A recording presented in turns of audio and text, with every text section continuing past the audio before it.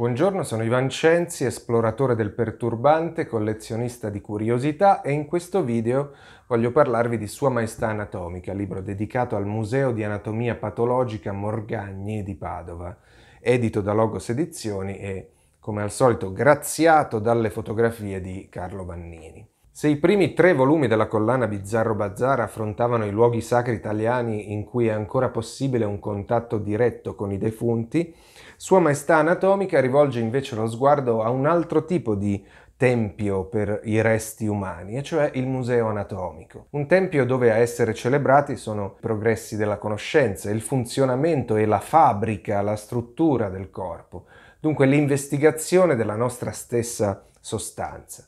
Ma il Museo Morgagni di Padova, in cui potrete addentrarvi grazie alle meravigliose fotografie di Carlo Vannini, non è un semplice museo di anatomia, bensì di anatomia patologica. Dimenticatevi quindi le consuete architetture interne di organi, ossa e tessuti, perché qui la carne è impazzita. In questi preparati conservati a secco, in liquido o tannizzati secondo il procedimento inventato da Lodovico Brunetti, è la inconcepibile vitalità del morbo che diventa protagonista.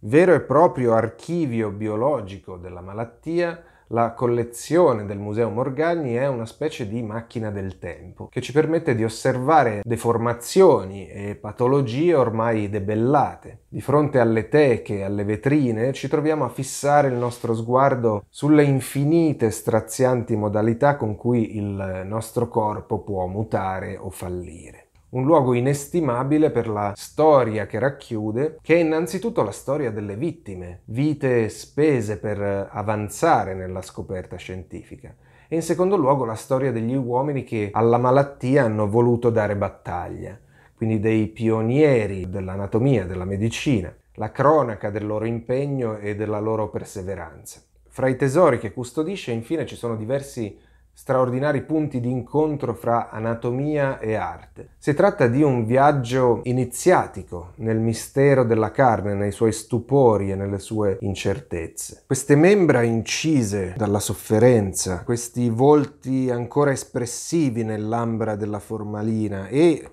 le fantasie impossibili delle cellule in preda alla furia. Guardate, ci sono dei tumori ossei che sembrano dei florilegi surreali.